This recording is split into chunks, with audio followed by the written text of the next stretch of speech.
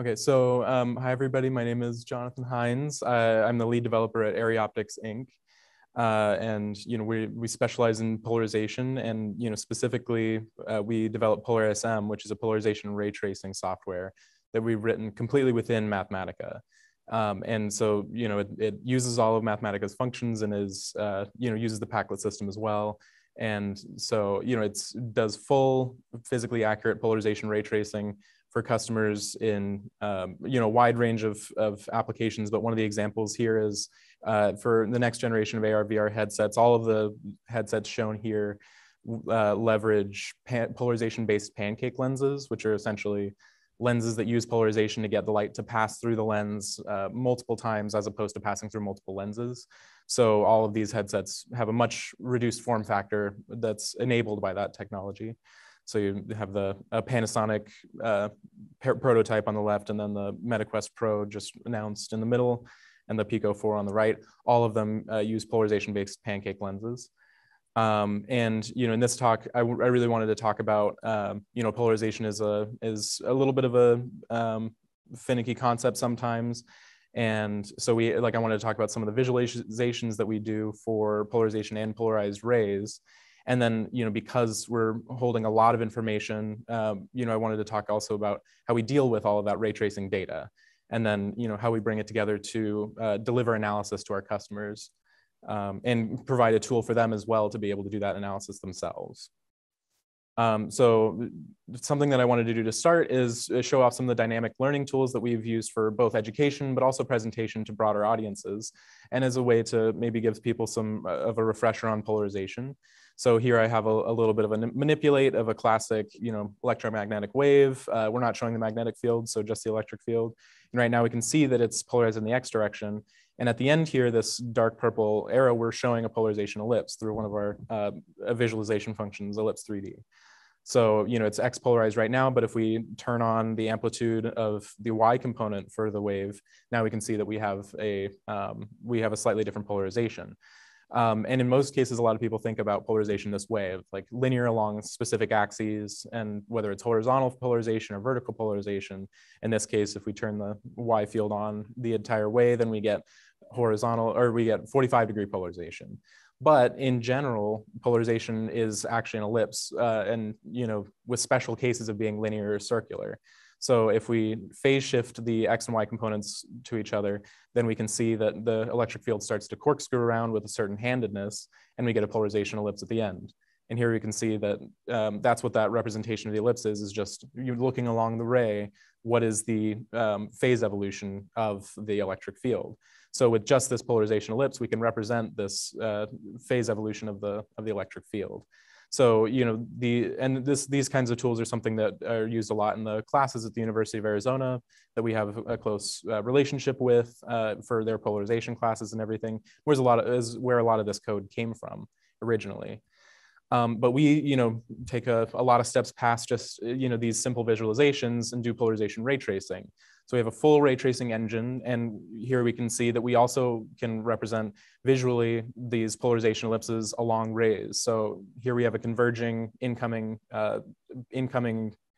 beam of light, and it's circularly polarized. We're not necessarily, I try to keep the visualization simple, so we're not showing the directionality of the arrows or the phase evolution on these ellipses. They're just, solid purple, but we have a lot of flexibility there. And this crystal is a birefringent crystal, so it splits the polarization into horizontal and vertical components.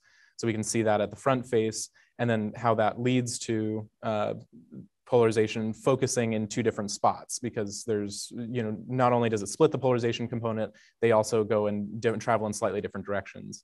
And then we can collect all these rays on a back surface, and we can see that the horizontal and vertical polarizations are walking off from each other and splitting. And then this is also, an example of what the meat of our visualization is in a lot of cases, because we have optical systems. We use a CAD style composed plot with, sometimes a lot of optical surfaces. So the control of these visualizations and plots is incredibly important for us to be able to both see these concepts clearly and explain them to people. So, returning to these polarization ellipses a little bit, one of the most powerful visualizations in this field is the Poincare sphere. And this sphere is essentially a mapping onto a sphere of all of the possible polarization states. So you can see that we have axes here that show, this is a common nomenclature of horizontal state, vertical state, 135 degrees, 45 degrees. And along the equator, every polarization state is linear. But as you go to the North and South Pole, we get right-hand circular and left-hand circular polarization. And the handedness of these is really important in a lot of applications, especially, I don't know if people have experience with the underpinnings of 3D movies, but to get 3D glasses that don't change how they work based off of the angle of your head, one glass's lens filters left-hand circular, one filters right-hand circular. So the handedness of this is incredibly important. But this sphere gives us all of the possible polarization states of light. And it also is a really powerful way for us to be able to represent things like those 3D glasses lenses or crystals or anything that changes the polarization. The sphere can actually change, magnitude as well for things that change the amount of, the amount of polarization, but that's a little bit out of the scope of this talk. But here we can see a way of representing, light that's coming in with a horizontal polarization. It goes through one component that changes it to an elliptical polarization. And it goes through another component that changes it to a different elliptical polarization. And then another one that almost returns it back to the original state, but not quite. So we can see, inefficiencies or slightly offset polarization changes. But we can also really represent what these components are doing in a much more intuitive way by showing them geometrically. Like we can see this polarization component up here. If we're just looking at the mathematics, it may not be clear, but here we can easily see this is a 180-degree rotation around the right-hand circular, left-hand circular axis. So, no matter where your polarization state is starting on the sphere, that's what that operation of that polarization component is going to be. It's going to take that incoming state, rotate it around that axis 180 degrees. And because of this, we can, visualize some really important concepts as well. So, we have one component that it has a variable retardation is what it's called, or it's a variable retarder. And the other two components in the, that rotate 90 degrees are both fixed. And if we combine these three components that have these purple arrows together, they can act like a completely different component, which is what we show in green, with the same variable retardance or the same variable polarization change. So this is really important because you might be missing that third component, or there's a lot of situations where it might come up, but it really, this visualization shows the geometrical underpinnings of that. And even, you can see, even if we make this 180-degree rotation, the composition of these three components creates a 180-degree rotation around a different axis, and a fundamentally different effect on the polarization. So this is kind of a very useful tool for education, very useful tool for getting a better idea intuitively about what's going on in a system. But returning to the system plots, again, this is something that we really work with most of the time because we have real geometrical system layouts. We needed to have a flexible styling of plots that have many surfaces. We have a lot of control over an individual plot 3D, and that's what all of this runs off of for the most part, depending on the surface type. There's parametric surfaces as well and region surfaces. But we needed both a system that would combine all those plots flexibly, but allow us the same kind of styling control. So one thing that we put into this is the ability to group surfaces together. And that's incredibly important for us because most of the time we're working with elements, but we have them defined as individual surfaces. And we wanted to be able to, flexibly group them together and style them together. And we also have an algorithm that will automatically find the lens pairs for you and group them for you based off of the materials that you define for these surfaces. But it's also just as flexible to be able to dictate specific lens groups. And sometimes you might want to do a visualization where, like, hey, we're focusing only on the surfaces in our system that are not spherical, or any specific thing that you might want to do. You can select a group for surfaces 1, 5, 7, whatever might be useful for visualization, and then style those automatically together, and they're paired. And the other thing that we saw is, like, things like Mathematica's grid. We have this input method for being able to dictate default things, especially in dividers, to be able to dictate a default functionality and then point to a specific piece of it and override that. And here we are setting a specific divider to red, a specific divider to blue. So we thought, why not use this input form for multi-surface plots? So we implemented that functionality, and it both works for individual surfaces, but it works for groups as well. So here we can see that we set a default of this purple style, but we also were able to set the other two groups to a low opacity. And we could do this in the inverse case. We could set the default as low opacity and set the middle group to be purple. And this is something that lets us do what I was talking about of, you might be giving a presentation and say, for this visualization, we're focusing on these two lenses specifically, or these two surfaces for this lens specifically. And this is something that, we wanted to do previously, but we typically have to open up the entire box and, individually change out and replace the styling control. Now that's all done under the hood inside of this plot system box. So, just digging in a little bit to how this works under the hood, we have a style list system that's a list of associations, one for each piece of the plot, and it has a style, but it also has inheriting. And this inheriting is how the grouping system is done. So as opposed to a hierarchy system, which has benefits, we wanted to have something that was more flexible and wasn't as dependent on nested grouping. So we just did a simple kind of pointer system where there's no surface defined, there's no style defined for the second surface, but we point it to the first surface, and then we can when the plot is put together, it will look at that inheriting, jump to the first surface, and grab the style for that. So that's a little bit of how it works. But we can use the stylus to do even more specific styling tasks than are easy to implement through options. But you can also use that to kind of hide things that you might be doing to create a really nice, complicated, beautiful plot for a presentation, and only have the output that you run that's visible, like in a presentation like this, be just one option, and that's passing in that style list. So here I've pulled back that visualization that we had previously, but whereas there, like some simple options, we were showing polarization ellipses and ray paths. Here we've split the rays into groups based off of what path they take through the system. And now, I was pretty easily able to color the ray sets differently, but also color the ellipses differently that are associated with them. And, this can make it a lot easier, especially if you can imagine lots and lots of ray splitting, lots and lots of ray paths.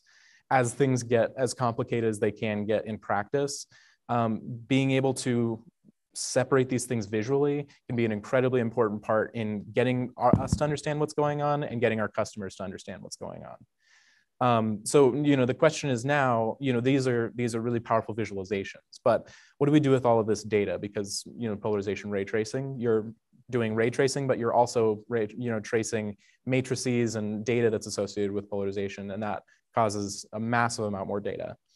So I wanted to show a little bit of things that we've used to tackle that problem. And one of the biggest engines that we built for that is something called formatted table. And this is, is something that we use specifically for our data types, but, the fundamental piece of it, formatted table, is kind of data blind. So I wanted to show something that's maybe familiar to a lot of people in the audience, of something that is, a variable typed data set. So you have strings, numbers, matrices, lists, labels, and this is the kind of data that we have because we have lots of parameters that we're tracking at the same time.